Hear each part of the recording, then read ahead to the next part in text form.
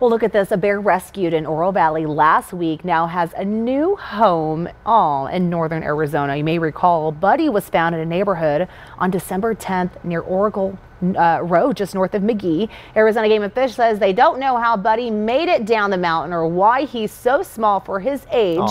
But officials noticed he isn't as afraid of humans as he should be and believe he might have been fed by humans in that area.